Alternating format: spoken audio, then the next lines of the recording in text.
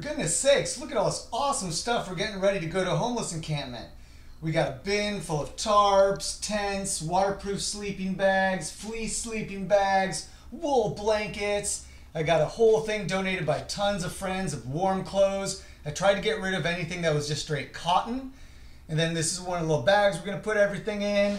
And then over here, what we got going on is the start of what I call gram bags. These are basically just little gift bags to give to people in need. And I can fit everything into a backpack that's usually donated by a good friend.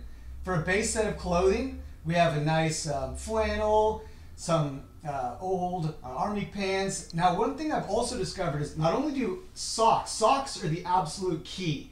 Wool or synthetic, just not cotton. And then aqua socks.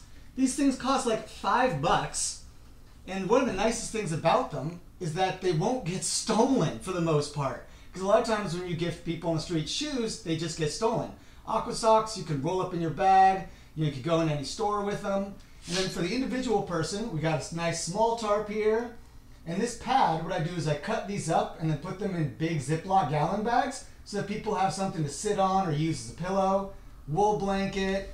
Over here we got some sundries, so face mask, wipes, toothpaste, a nice rain poncho. Those are rain pants, which are really important.